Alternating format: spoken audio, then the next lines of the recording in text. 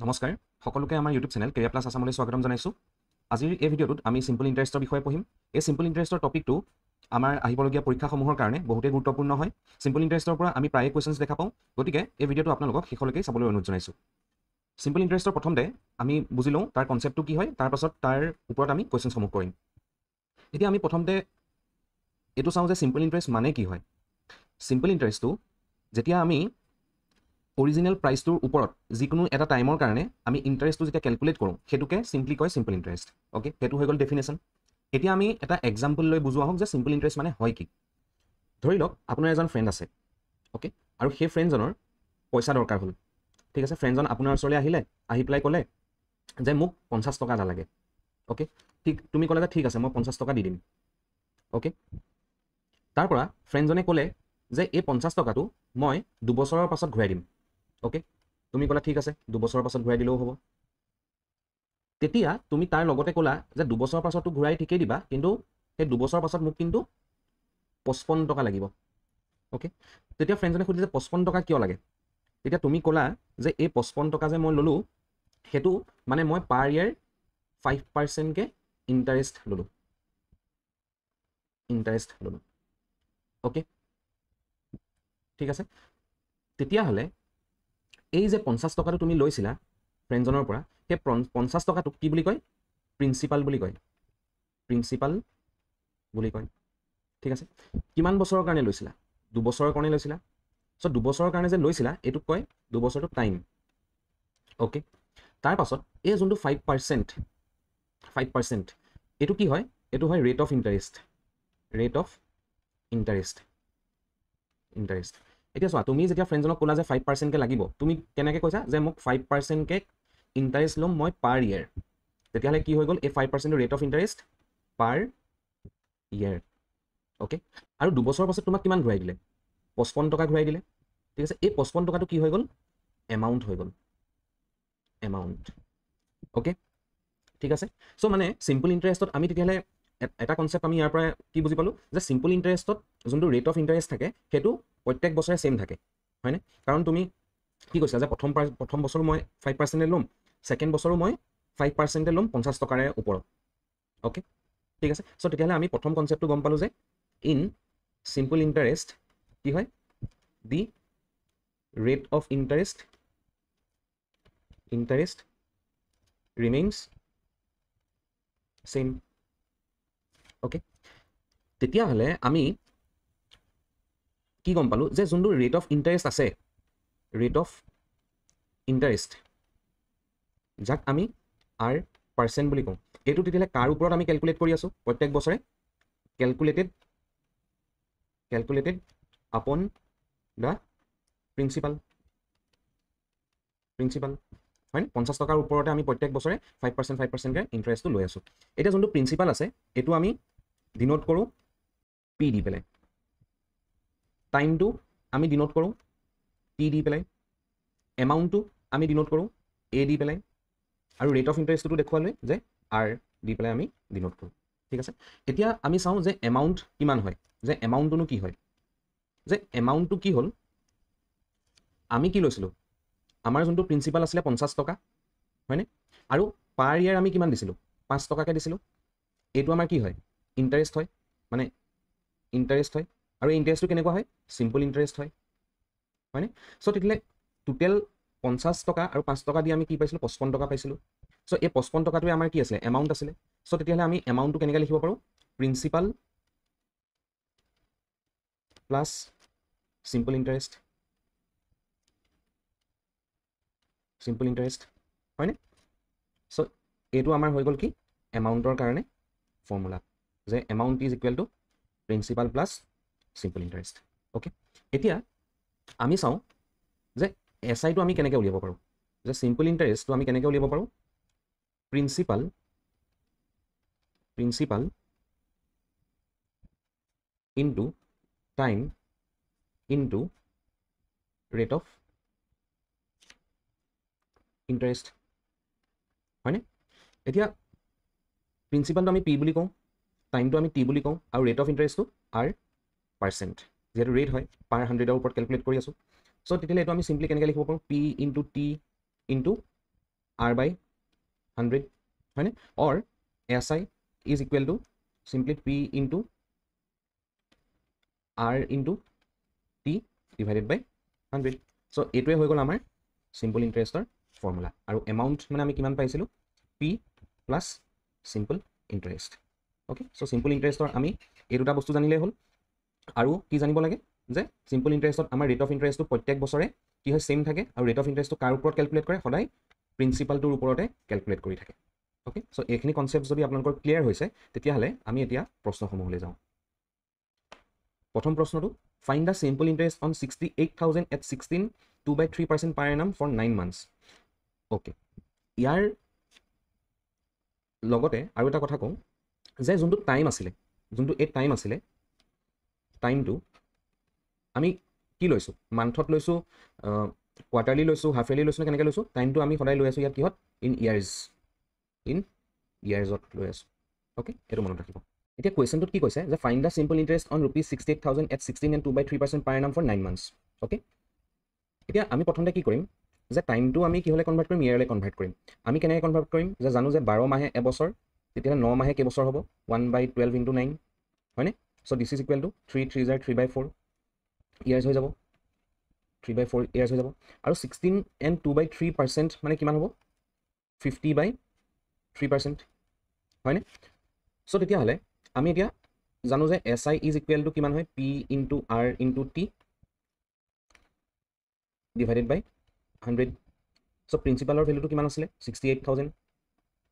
ৰেটটো কিমান হয় 50/3% হয়নে so 50/3 divided by 100 টাইমটো কিমান হয় 3/4 ফাইন এটা ক্যান্সেল কৰক কেনেকৈ ক্যান্সেল কৰিব আমি যদি চাওঁ 4 এ যদি কাটি দিওঁ 4 এগুণ 4 আৰু 4 7 গুণ 28 আৰু এফালে 3টা 0 হয়নে 3টা 0 এই দুটা 0 এই দুটা 0 ক্যান্সেল হৈ যাব ঠিক আছে a3 ক্যান্সেল হৈ যাব এতিয়া কিমান থাকিলে 170 into 50 17 5 গুণ কিমান 85 আৰু লগত দুটা 0 গতিকে 8500 তো আমাৰ কি হৈ যাব সিম্পল ইন্টাৰেষ্ট হৈ যাব ফাইন তেতিয়ালে মোক কক যে এমাউন্ট কিমান হ'ব এমাউন্টটো কি আছিল principal plus simple interest principal কিমান আছিল 68000 প্লাস 8500 সো মানে কিমান হৈ গল 0 0 5 6 76500 rupees আমাৰ কি হৈ গল এটো এমাউন্ট হৈ গল ঠিক আছে এতিয়া এটুকে মই আৰু সিম্পল কে কৰিব পাৰো উইদিন সেকেন্ডছত মই আনসাৰ উলিয়াব পাৰো কেনেকৈ পাৰো হেতু চাব আমি অলৰেডি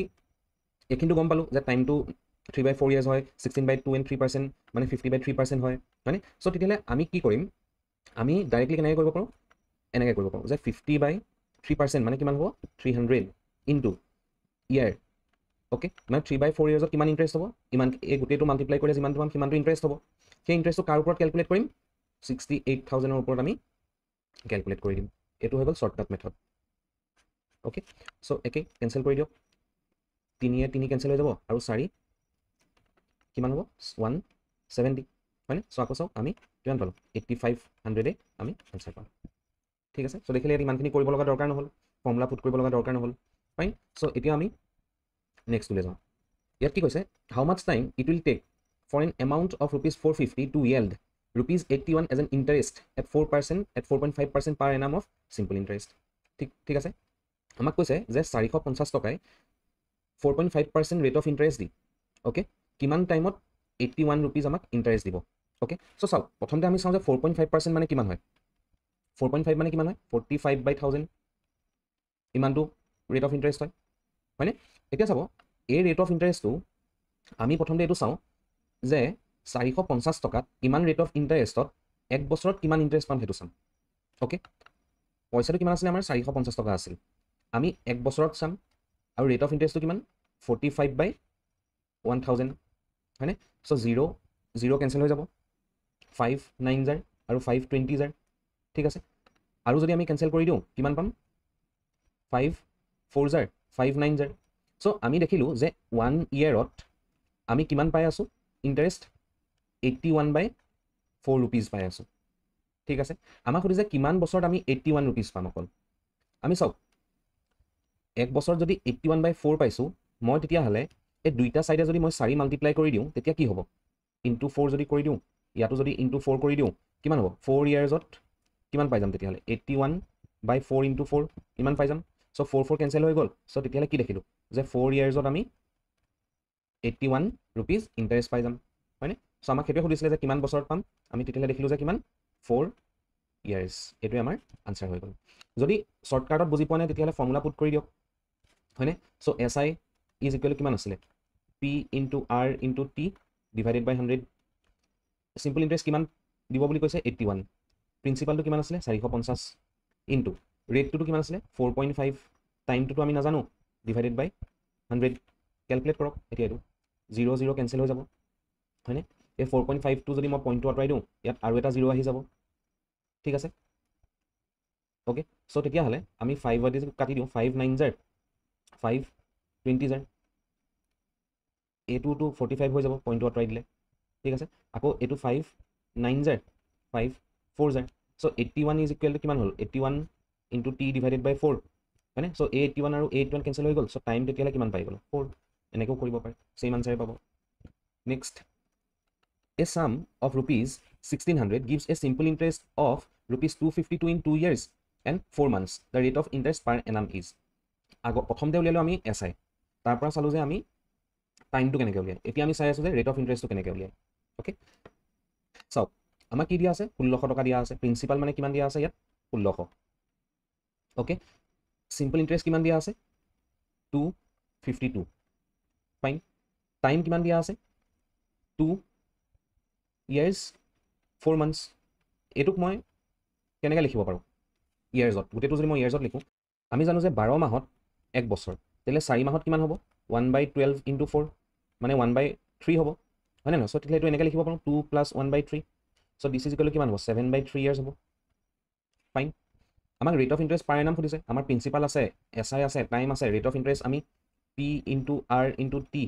ডিভাইডেড বাই 100ত আমি পুট কৰি আমি উলিয়াই দিব পাৰোঁনে প্ৰিন্সিপাল কিমান দিয়া আছিলে SIটো লিখিলে প্ৰথমতে 252 অ'কে প্ৰিন্সিপাল দিয়া আছিলে 1600 টকা ৰেটটো কিমান দিয়া আছিলে 7/3 চৰি টাইমটো 7/3 ইয়াৰ্ছ আৰু আমিতো ৰেটটো উলিয়াব লাগে R/100টো উলিয়াব লাগে হয়নে চ' তেতিয়াহ'লে আমি যদি ছল্ভ কৰোঁ এইটো কেনেকৈ ছল্ভ কৰিম আমি এনেকৈ ছল্ভ কৰোঁ 252 × 100 দিছ ইজ ইকুৱেল টু 16 7 জাৰ কিমান হয় 112 হয়নে 112 100 × R ডিভাইডেড বাই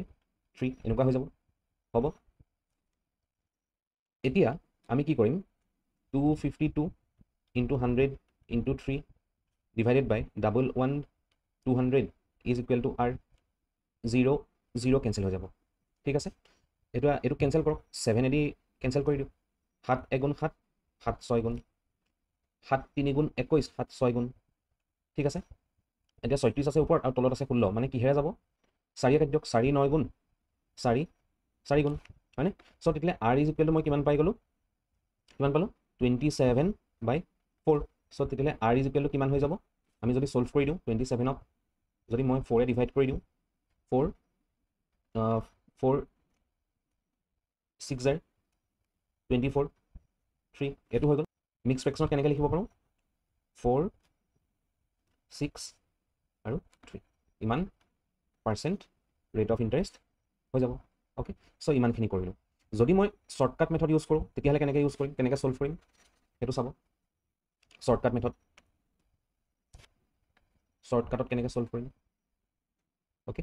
চাওক এইখিনিতো আমি টাইমটোতো উলিয়াব লাগিব 7/3 years সেইটো উলিয়াব লাগিব অ'কে ৰেট অফ ইণ্টাৰেষ্টটো আমি ইয়াত কেলকুলেট কৰিব লাগে এতিয়া চাব আমি জানো যে 7/3 yearsত ইণ্টাৰেষ্ট কিমান পাই আছে 252 পাই আছে তেতিয়াহ'লে 1 বছৰত কিমান পাব সেইটো আমি চাওঁ কিমান পাব 252 × 3/7 ইমানখিনি পাবনে নাপাব পাব কেঞ্চেল কৰি দিয়ক চিম্প্লিফাই কৰক এইটো যদি আমি চাওঁ 7 3 জাৰ 21 আৰু 7 6 ইমানখিনি চ' 36 × 3 66 জাৰ 18 1 9 10 108 চ' 1 বছৰত মানে ইমানখিনি ইণ্টাৰেষ্ট পাব ঠিক আছে 108 টকা ইণ্টাৰেষ্ট পাব এতিয়া চাওক মই আগতেই কৈছোঁ যে সেই ইণ্টাৰেষ্টটো সদায় কিহৰ ওপৰত কেলকুলেট কৰে প্ৰিন্সিপালৰ ওপৰত কেলকুলেট কৰে চ' তেতিয়াহ'লে এই 108 টকাটো কিহৰ ওপৰত কেলকুলেট কৰিব প্ৰিন্সিপালৰ ওপৰত মানে 1600 টকাৰ ওপৰত হয়নে ঠিক আছে যে ৰেট অফ ইণ্টাৰেষ্ট ৰেট মানে পাৰ 100 হয়নে নহয় ৰেট মানে কি হয় পাৰ 100ত আমি কেলকুলেট কৰি আছোঁ ৰেট অফ ইণ্টাৰেষ্ট মানে চ' তেতিয়াহ'লে পাৰ 100ত কিমান হ'ব তেতিয়াহ'লে ইনটু 100 কৰি দিম 0 0 কেঞ্চেল হৈ যাব হয়নে আমি 2 যদি কেঞ্চেল কৰি দিওঁ 2 5 জাৰ 2 4 জাৰ আৰু 2 8 জাৰ আকৌ যদি আমি 2 কেঞ্চেল কৰি দিওঁ 2 27 জাৰ 2 4 জাৰ চ' দিছ ইজ ইকুৱেল টু কিমান পালোঁ 27/4 মানে আকৌ আমি আনচাৰটো যদি চাওঁ 6n 3/4% পাম হয়নে চ' এইটো হৈ গ'ল শ্বৰ্টকাট মেথড বহুত চিম্পল হয় ফাইন নেক্সটলৈ যাওঁ এ চাম at SI of 4% per annum amounts to rupees 3120 in 5 years find the sum ঠিক আছে চ' চিম্পলে হয় প্ৰিন্সিপালটো আমি উলিয়াব লাগে ইয়াত বাকীখিনি দিয়া আছে এমাউণ্টটো দিয়া আছে এতিয়া আমি জানো যে এমাউণ্ট ইজ ইকুৱেল টু কি হয় এমাউণ্টটোক আমি এ বুলি কওঁ এমাউণ্ট কিমান হয় প্ৰিন্সিপাল প্লাছ চিম্পল ইণ্টাৰেষ্ট হয়নে নহয় এতিয়া চাব এমাউণ্টটো এনেকৈ লিখিব পাৰোঁ চিম্পল ইণ্টাৰেষ্ট মানে কি হয় PRT ডিভাইডেড বাই 100 ফাইন চ' তেতিয়াহ'লে মই এমাউণ্টটো এনেকৈও লিখিব পাৰোঁ P টো যদি কমন লৈ দিওঁ 1 প্লাছ RT/100 পাৰোঁ এতিয়া এমাউণ্ট আমাক কিমান দিয়া আছে 3120 দিয়া আছে প্ৰিন্সিপালটো আমি উলিয়াব লাগে 1 প্লাছ ৰেটটো কিমান হয় 4% 4 টাইমটো কিমান হয় 5 বছৰ ডিভাইডেড বাই 100 অ'কে চ' এইটো ছল্ভ কৰি দিওঁ 4 5 জাৰ 20 হয়নে এনেকৈ কেলকুলেট কৰক 4 25 আৰু 5 5 এনেকুৱা হ'ব চ' তেতিয়াহ'লে 3120 ইজ ইকুৱেল টু কিমান হ'ব P 5 1 জাৰ 5 আৰু এইফালে 1 আছে একো নাই মানে কিমান হৈ যাব 6/5 হয়নে ঠিক আছে চ' তেতিয়াহ'লে P ইকুৱেল টু কিমান হৈ যাব 3120 ইনটু 5 ডিভাইডেড বাই 6 হয়নে চ' কেঞ্চেল কৰি দিয়ক 6 5 জাৰ 30 2 0 চ' P ইকুৱেল কিমান হ'ব 0 0 2 2600 প্ৰিন্সিপাল কিমান পাই গ'লোঁ 2600 ঠিক আছে এইটো হৈ গ'ল লং মেথড শ্বৰ্টকাট মেথডটো কি চাব এতিয়া চাওক মোৰ যদি ইনিচিয়েল এমাউণ্টটো 100% আছিল 100% আছিল ঠিক আছে তাত যদি মই 4% ইণ্টাৰেষ্ট দিওঁ 4% ইণ্টাৰেষ্ট দিওঁ তেতিয়াহ'লে মোৰ এমাউণ্টটো কিমান হৈ যাব 100% প্লাছ 4% হয়নে নহয় চ' মানে টোটেল কিমান হৈ গ'ল 104% হ'বনে 104% হৈ যাব ঠিক আছে এতিয়া চাওক এতিয়া এই 4% ইণ্টাৰেষ্টটো মই কিমান বছৰৰ কাৰণে দিছোঁ 4% ইণ্টাৰেষ্টটো পাৰ ইয়াৰ ইণ্টাৰেষ্ট হয় চ' তেতিয়াহ'লে 5 বছৰত কিমান হ'ব 20% হয়নে নহয় চ' 5 বছৰত যদি 20% হয় তেতিয়াহ'লে টোটেল এমাউণ্টটো কিমান হৈ যাব এমাউণ্টটো কিমান পাৰ্চেণ্ট হৈ যাব 120% হৈ যাব ইয়াত যেনেকৈ দেখুৱাইছিলোঁ মই হয়নে চ' তেতিয়াহ'লে চাওক আমাক কি কৈছে যে 120% মানে 3120 হয় হয়নে আমি ফাইন কৰিব লাগে কি প্ৰিন্সিপালটো নিজে কিমান হয় সদায় 100% হয় চ' সেইটোৱে আমি উলিয়াই দিব লাগে যে 100% মানে কিমান হ'ব অ'কে চ' 3120 ডিভাইডেড বাই 100 ইনটু 120 অলপ ছাইডত লিখোঁ